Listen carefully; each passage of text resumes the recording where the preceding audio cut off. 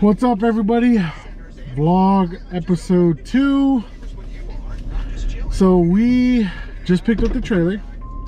Now we're heading to the storage unit to go grab the carts and head out to the track for some Sunday practice. Man, let me tell you, this weekend has been an eventful one. I had to take my mom to California. We did a quick one-day trip because I didn't want to miss out on his practice. So a good 12-hour round trip. From Saturday morning, got home about 1 in the morning. But in that trip, we decided, you know what? We're gonna take our puppy with us. We're again fully vaccinated, so no issues there. He's 13 weeks now, and I wanted to take the boys and our puppy to the beach. We stopped at Huntington Beach and had a good time. The boys love the beach. I grew up in Huntington Beach.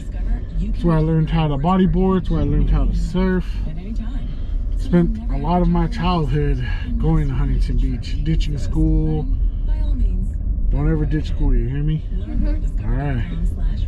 You're doing good at school, right? Yes. Yeah? You know, when I was a kid, I was reckless. I'll admit that, you know, and I don't want that for my kids. You know, you live and you learn.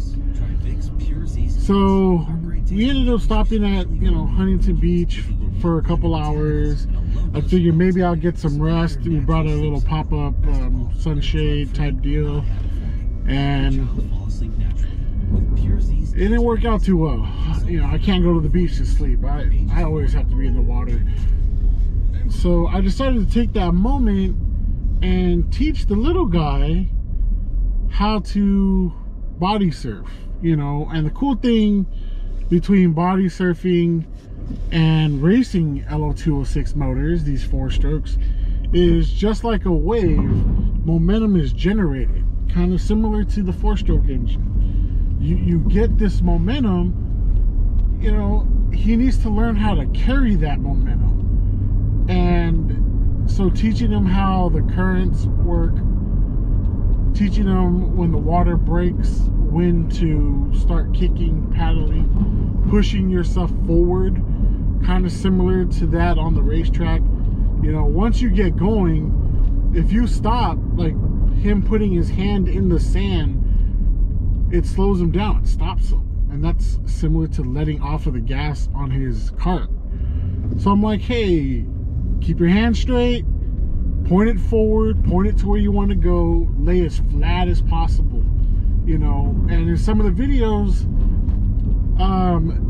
you guys don't see it because you get in the point of view, but on back straightaways, he's tucked in behind his steering wheel. And that's, you know, not him laying flat, but it's him generating, you know, carrying that momentum, you know, breaking up that wind, getting behind it, so he's not a parachute, you know. So I decided to use that moment at the beach to teach him a little bit about momentum. And did you feel that you learned a little bit about that this weekend? Yes. Did you have fun? Yes. Yeah, what was your favorite part about the beach, dude? Body surfing. Body surfing? You want to show them your video about you body surfing and trying to learn and eating sand? Did you drink a lot of water? Only a little. Only a little? You look like you were about to throw up, huh? Yeah? Did you watch Dad body surf? Alright, let me tell you. I don't know if I'm going to post that video. If you guys comment, I'll post a video of me body surfing. But, you know, my beach body isn't what it was like back when I was a teenager. You know, I picked up a little bit of weight. So, I hope you guys take from my little analogy of the wave and carrying that momentum. But we did have an overall good one-day trip. I was exhausted. I was tired. Originally, I was going to switch with my wife and do back and forth driving, but I ended up just driving and kept going because we kept the puppy with us up front. We just trying to get them a little bit more comfortable with traveling with the dog. So I decided to stay in the driver's seat and push forward, and we made it home about 1 a.m. We did stop and get some good food. And did you like the pizza that you tried? Mm-hmm. So for those that don't know, my son is pretty picky. He only eats a certain amount of food: chicken nuggets from McDonald's, pizza from certain pizza locations, and it has to be cheese, and then homemade cheese quesadilla that, you know, I have to make, and it's a special tortilla from Tortilla Land. So Tortilla Land, if you hear me, please restock the stores. Don't go out of business, because it's the only tortillas he eats. It's the uncooked tortillas, if you guys don't know. Lately, the last couple of stores that we buy the tortillas from, they've been out of stock, so we've been having to travel pretty far to go get some tortillas for him, and I would have to buy at least 2-3 weeks supplies of tortillas and keep it in the freezer. So again, Tortilla Land, if you hear this, please help us out, restock. You know, I'll pay whatever amount it is, 'cause that's the only thing he really eats. But we were fortunate enough that we did find a cool spot in Huntington Beach, and it was really cool because they're pet friendly, and all the people there loved our little dog, and they fed him. They came up to pet him. How many times did people come up to pet him? Like, you were about counting. 8 times. 8 times. 8 different people came up, said how cute he was. He kept counting. He was all excited, you know, and we were pretty happy that he did pretty good too. We wanted him to bond. He met his cousin, my cousin's dog, and we were afraid he wasn't going to do well with the dog, but he did great. They sniffed each other. They ran around. And cool thing to know too is we've never really had our dog on a leash, just because he's so young. And he did a great job with his leash, staying still, and he pooped and peed while he was on the leash outside. It was pretty cool. So let's get to the track. All right, so within the next couple of vlogs, and I'll start with this one. We're gonna start answering some TikTok questions. Now, if you're just solely on YouTube and you don't know, we are currently 7,200 followers strong on TikTok. It's kind of where we got started. It's kind of how we ended up creating the YouTube. And going from there, a lot of people are asking us to post like full-length clips of him either racing or practicing. So, you know, I was pretty hesitant at first, but here we are. So within the next couple of episodes, starting with this one, I'll answer some questions that I get on various platforms: TikTok, Instagram, and YouTube Shorts. Now, if you have any questions for us, drop it in the comment. One other question is, you want to get into karting, but you don't know how or where. So, and I get this question a lot. One of the biggest things is going to Google. For me, I asked around because we were at the racetrack so with my racing, time attack, high performance driver's education, HPDE, I go and take photos at the racetracks, and then I'll get in and I'll do my driving. And my son would take my camera. He would, you know, watch me. He would snap photos. And he's always asking. One of the things he was always asking is, "Dad, can I go with you in the car?" He has to be at least 16 years old.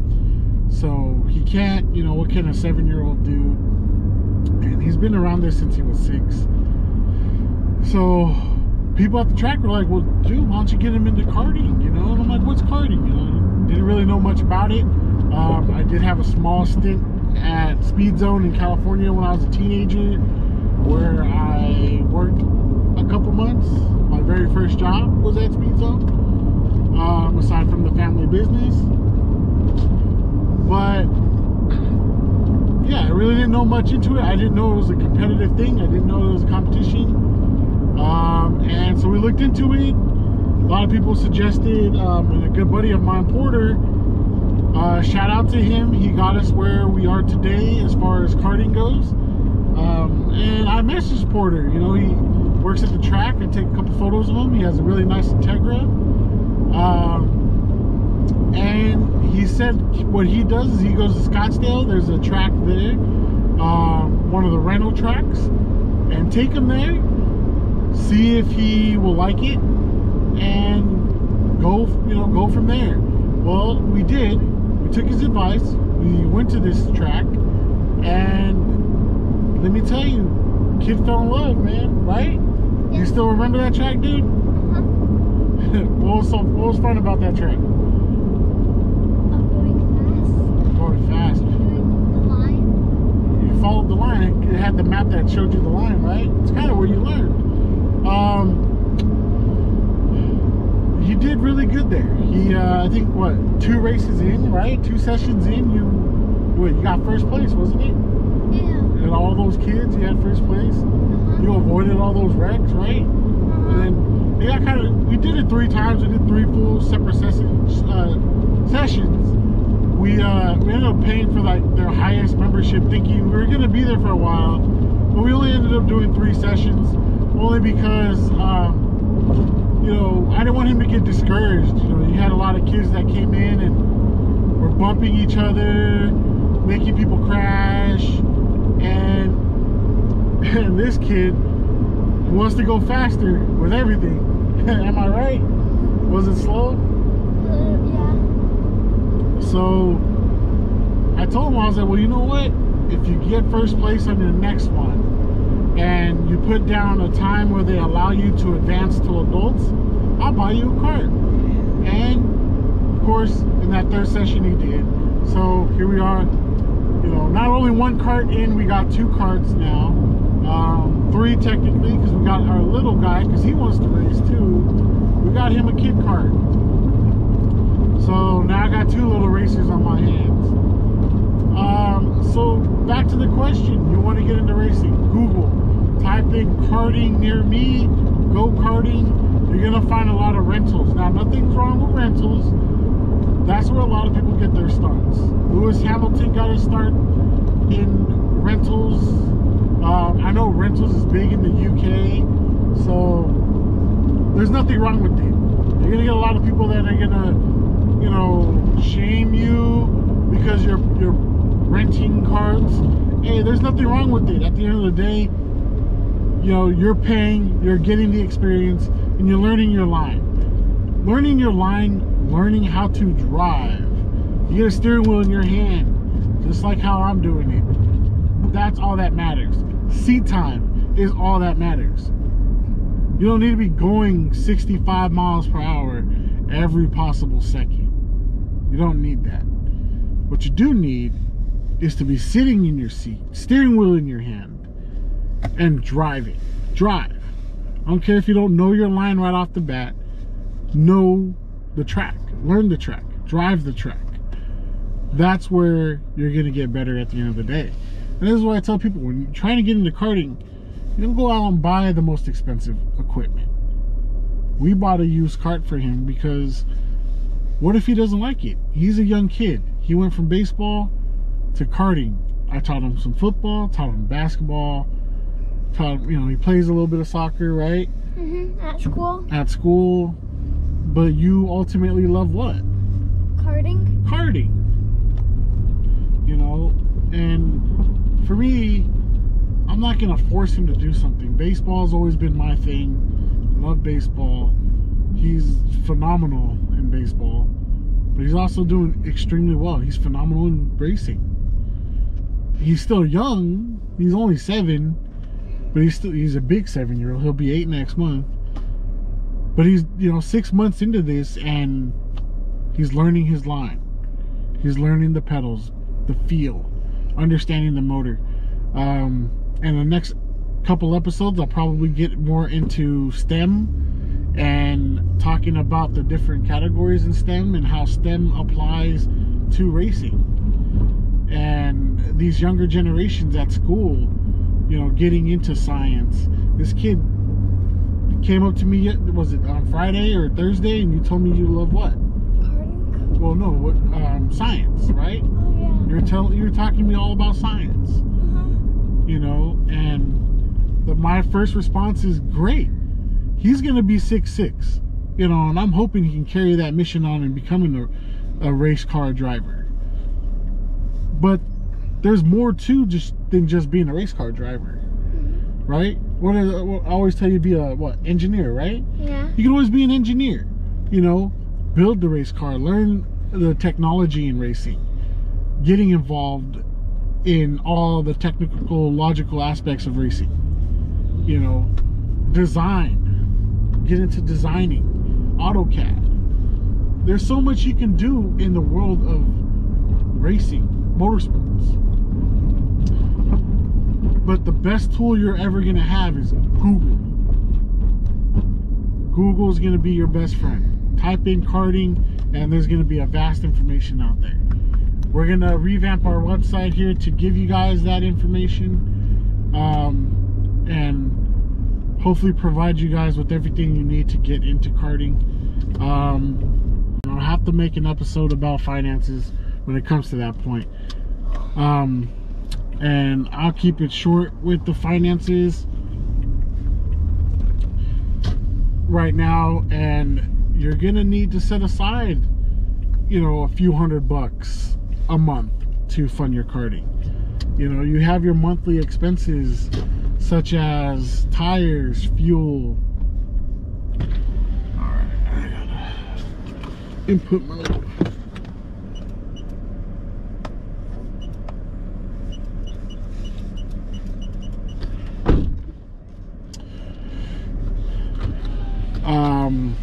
depending on the track that you're at. You know, California has a couple tracks, Arizona has 2 tracks, but it all depends, you know, on fees, your membership.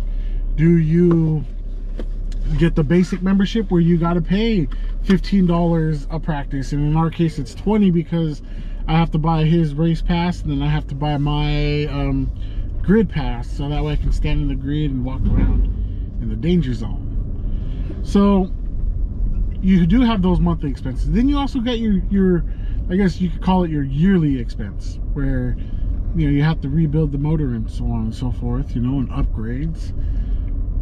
So we'll talk about that in the next vlog, finances. So make sure you subscribe to that, and comment what you want to know about finances. Whew, all right, I'm back. We just loaded up the trailer. And made sure I brought the tires this time, so he's got some fresh tires. So let's go on to the next portion of getting into karting. You're gonna need to acquire gear. Most important thing with getting into gear and everything else in between is finding a local kart shop. Make sure you go to your local kart shop. Here in Phoenix we have Innovative Karting, Curtis. So make sure you visit your local kart shop. They'll have plenty of information for you, especially with obtaining a kart. You want to buy a kart that a shop locally is going to have all the parts for you. If you buy a kart that doesn't have a supportive shop near you, you're going to have to buy all your parts online. A lot of people prefer that. I like to walk into a brick and mortar and have a conversation, you know, get to know the people. And I personally think that's a more enjoyable experience, but I know there's a lot of introverts. I used to be one. But get to know the people, get to know the shop, get to know everybody locally. But you'll get all your information at these karting shops. And parts are going to be readily available compared to that if you have to buy online. You know, in our case, Tony Kart axles. We have a Tony Kart, you know, having to get certain parts, brakes, tie rods, steering columns, and I'll go into more in depth of what you'll need in case you do get into a wreck out in the track, your kid gets into a wreck out in the track. The most common things that go bad on a kart as far as when a wreck happens, we'll break that more in depth. But having to buy it online, waiting for a week or two for it to get there, I mean, you lose out on time, you lose out. So you know, a lot of things and a lot of people will do is buy extra parts. We bought extra, so that way next time it happens, boom, we can change it out 10-15 minutes in between sessions and he's back out on the track. We don't have to go home. He doesn't end his day. He's not sad, he's not crying. So find a local shop. That's the next thing you're gonna do, is find a local shop. The next step again is getting gear, helmet, neck brace, and I'll make another vlog on that, what you're gonna need, your safety equipment, his suit. You do need shoes. He's using Vans. You can get away with Vans depending on the location, what track you're at. Excuse me. I was told make it the most authentic video, less cuts. So there's a sneeze for you. But racing shoes, you want to get some racing shoes. The thinner soles, you get a better feel of the pedal. We don't have racing shoes just yet. We should be getting some soon. And I'll make a video on that. I can't wait to get the racing shoes on there for him. He's been asking. We do need to upgrade his helmet. I highly, highly, highly recommend getting, not the cheapest, getting the best equipment for your kid possible. We're looking at getting an Ori helmet, but we have been looking at some bells that are specific to karting. We did have a kid who got into a pretty serious wreck a couple weeks ago, and the helmet saved his life. And helmets the helmets save lives. So we want to make sure that he has the best possible equipment. So we will be upgrading his equipment here, along with our youngest son, getting him the best possible equipment. And that all ties to money, making sure that you have the funds set aside to cover these expenses. So again, I really do hope you guys enjoy this video. If you want to know more, comment, let me know, so that way I can answer some more questions and get a little bit more in depth. We are on our way to the track right now. We are going to go over his line, see how his line's improved. Right now he's running about 50-second times around the track. We want to get that down to 48. Our goal today is 49. So wish us luck.